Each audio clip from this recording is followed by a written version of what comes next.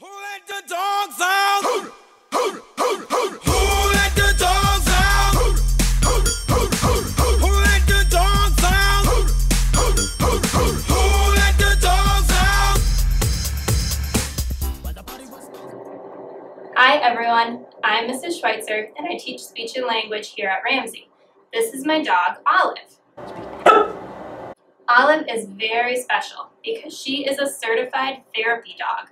Soon she will start visiting Ramsey to be part of my speech and language lessons. You might wonder, what is a therapy dog? A therapy dog has been specially trained to interact with people. Often they visit hospitals, nursing homes, and disaster areas to help people feel better. When Olive comes to Ramsey, her job is to work with students to help them learn how to communicate. Olive worked very hard to become a therapy dog.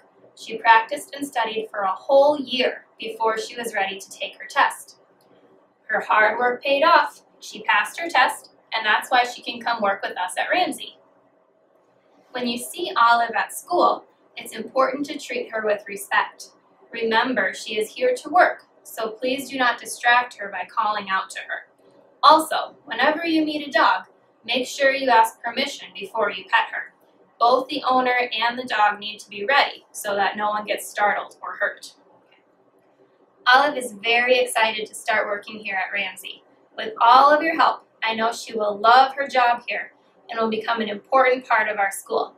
Thanks for listening today. Goodbye.